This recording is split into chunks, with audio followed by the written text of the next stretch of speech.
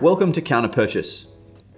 Here you will see the landing screen, which is a list of all of the purchases that you have created.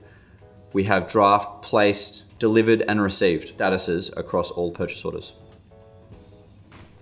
So in the top right-hand corner, we're going to click New Order. Now I have a supplier select page, and I'm going to select St. Ali.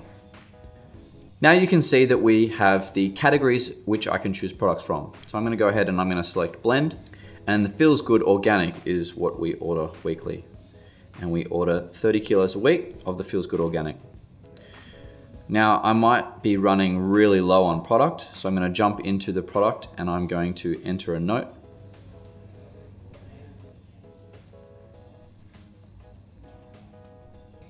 Low on stock, aged coffee please. This way the supplier knows that you need aged coffee. If I decide that 30 kilos is not enough, I can just jump back in there and I can bump this up to 35 kilos and apply those changes. I can jump out at any time and the order is automatically saved as a draft. So at the top there, you can see that I have a draft for St. Ali. We can just jump back in there. The benefit of this is that mid-service you might be running low on product and you can jump into purchase, create the purchase order, it will automatically save as a draft and you can go back to your point of sale. Now I might want to add some Mocha Master filter papers.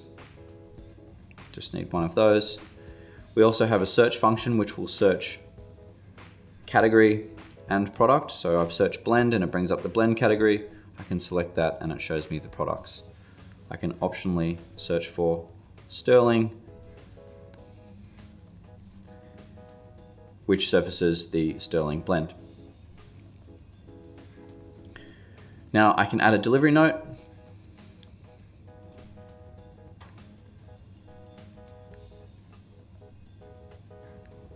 Side door after 6 AM, and we'll save that.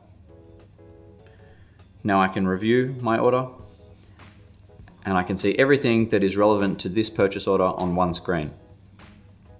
You can see that it is already in draft status, created date, delivery date, supplier address, delivery location, and delivery notes, as well as the list of products that I've ordered with the notes respective to what I entered.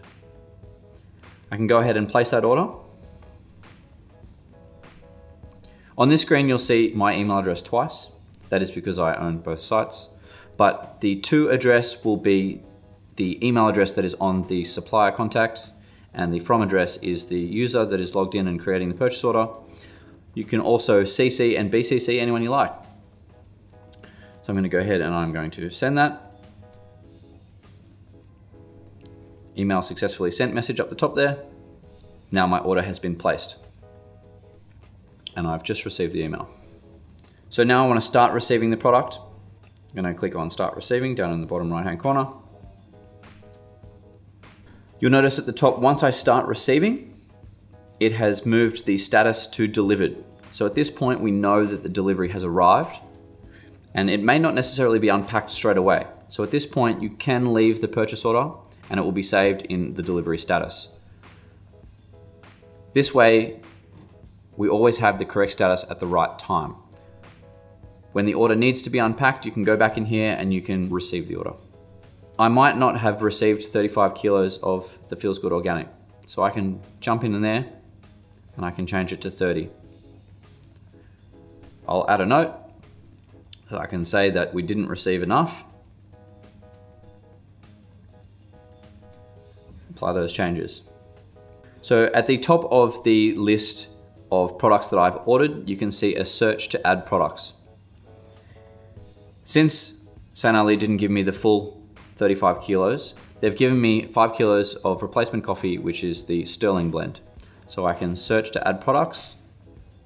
I can type sterling, select the product, and then just jump in there to make it 5 kilos. And I'll say replacement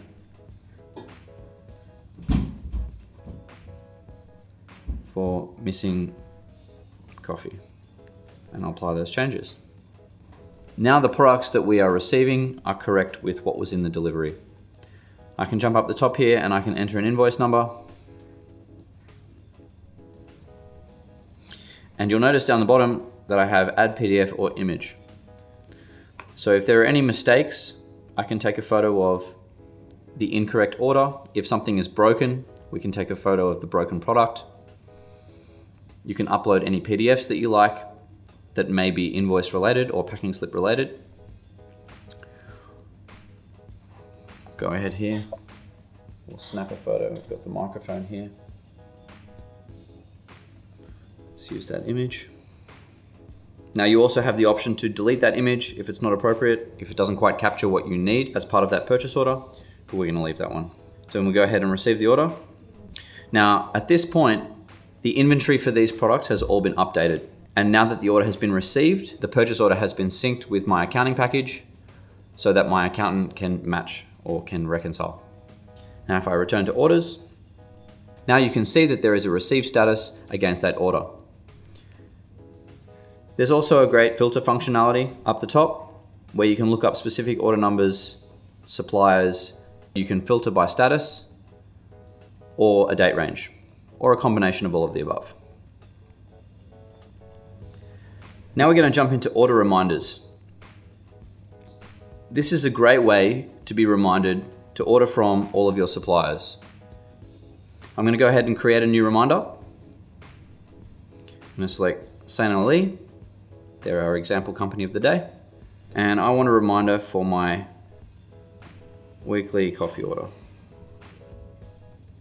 Now I know that I order from St. Ali on Sundays and they roast on Mondays. So I need that order reminder to come through at 1 p.m. on Sundays, and I want it to repeat every week. I'm going to save that reminder. And now every week at 1 p.m. on Sundays, I will receive an email notification that I need to place an order with St. Ali. The next level from order reminders is actually the next feature in the left-hand menu, and that's recurring orders. Now you can see I have a couple of recurring orders in here from previous demonstrations. And the main difference is that it is an order reminder with an order attached to it. So if we go ahead and we create a new order, St. Ali, we know that we need 35 kilos of Feels Good Organic.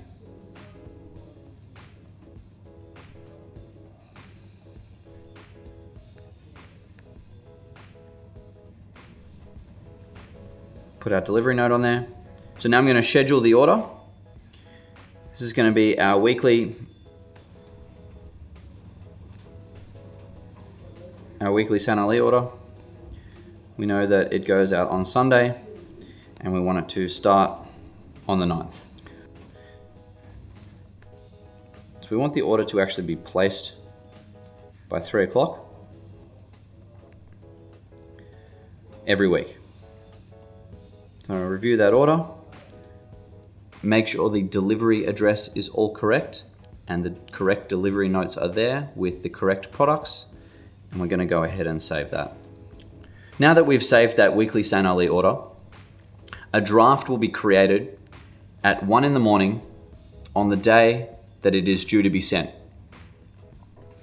So on Sunday at 1 in the morning, a draft will be created and it will appear in my purchase orders list view, which is just here, the first screen we went to. At any point from then, before 3 o'clock when it sends, I can edit the products that are on that list. So if I decide that I need more or less product, I can make those adjustments. At any time, I can also send that draft so that it is a placed order. If it has already been placed, it will not send a duplicate at 3 p.m. If nothing is done to the order, it's not deleted, it's not modified, it will still send at 3 p.m.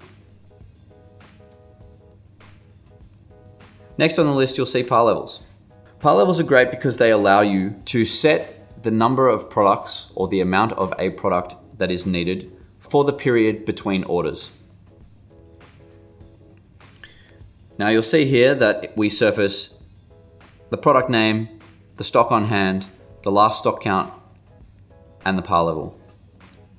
So page 1 and page 2 have not been counted, and they also have no par levels. But on page 3, we can see that the Jed Limited release Malbec, both 2012 and 2013, both have stock on hand, a last stock count, and a par level. So I can also add just here, we'll say 24 of these two. Pile level updated. Now what that means is that at any time when creating a purchase order, I'll jump in here and do one for you now. This time we're actually gonna select sample coffee roasters. Now obviously they don't supply us with Jed Malbec, but we can still search for products that are not assigned to that supplier. So we'll just type 2012 there, and we can see that the Jed Limited Release 2012 has 50 in stock and our par level is 24. So we don't need to order any of those. If it was 2013, we can see that we only have 8 in stock and we need 24. So I would jump in here and I would add 16. That would get us to our par level. Now you'll notice that the Jed Malbec below it, the non-limited release, has -25. To me, that would indicate that there has not been a stock count that has occurred on that item. It doesn't mean that I have -25 bottles and I owe them. But it does flag that I may need to do a stock count so that my current stock levels are up to date. If I back out of that order, my order for the Jed Malbec Limited has been saved as a draft. The last menu item is stock transfers. This is something that we're working on currently, and it is going to allow multi-site companies to transfer between themselves, so that if one product is more successful at another site, then it can be easily transferred with the cost of the goods applied to the new site. Now, if you look down the bottom of the left-hand menu, you'll see help and support. Click on that anytime you want to chat to us or reach out if you have any questions. It will also link you to guides to give you more information about counter purchase. Below that, you'll see my site name and my user email. If I select that, it will surface other sites that I have access to purchase on. This allows multi-site managers to quickly and easily jump into another site and create purchase orders. At any time, you can click next to the counter menu and it will minimize. So the sum of all these features are what's going to make purchasing and getting product into your business much more efficient so that you can stay customer focused. The counter purchase team has put a lot of time and effort into understanding our customers' needs, and we hope that these features really shine through for you and it's the most efficient way for you to get product into your business.